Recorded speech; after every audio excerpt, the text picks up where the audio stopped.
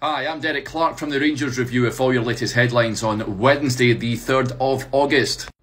First, the Rangers are going to have to do something they've never managed to do in European competition before if they're to progress to the Champions League playoff round, and that's come back from a 2-goal deficit. They lost 2-0 to Belgian side Union in Leuven last night. The second leg takes place at Ibrox on Tuesday night. Well, Union's second goal was a controversial one. The Bosnian referee pointed to the spot for a Connor Goldson handball after checking VAR.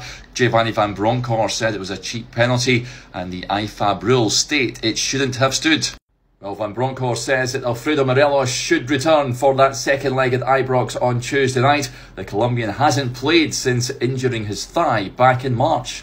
And Rangers' potential Champions League playoff opponents were in action last night. It ended 1 apiece between Monaco and PSV in Monte Carlo.